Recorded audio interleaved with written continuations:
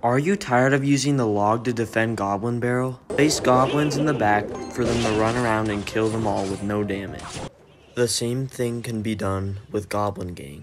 Place Skarmy in the back and let them run around and kill all the goblins. Place Mega Knight when the Goblin Barrel shadows at the red circle. Place Valkyrie soon enough so it can get all the goblins. When the Dark Prince is charging, it'll hit all the goblins. Place the Furnace when the shadow is in that circle. Place the Bowler when the Goblin Barrel shadows in that circle. Throw the snowball at them and they will only get one stab. The Barbarian Barrel works the same way as the log.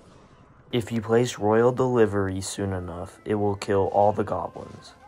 Arrows work really nice as well. If you use Tornado, you can pull the goblins to activate the King Tower. Place Fisherman in the back to pull a goblin to turn on the tower.